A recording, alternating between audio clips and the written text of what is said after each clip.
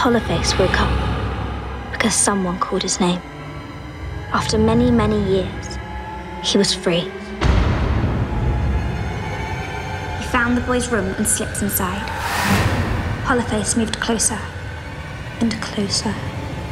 You haven't finished it? I didn't know how to.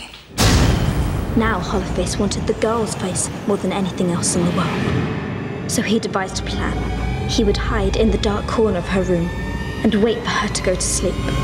And then he would... Okay, sweetheart. I had a nightmare. What was it about? He spies on me when I'm asleep.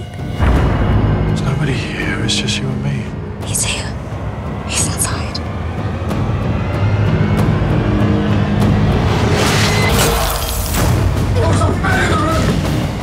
Hollerface did not give up. He would wait for the right moment to rip off the girl's face. He was there. He was attacking my daughter. There was no one there, John. So you think I'm crazy, do you?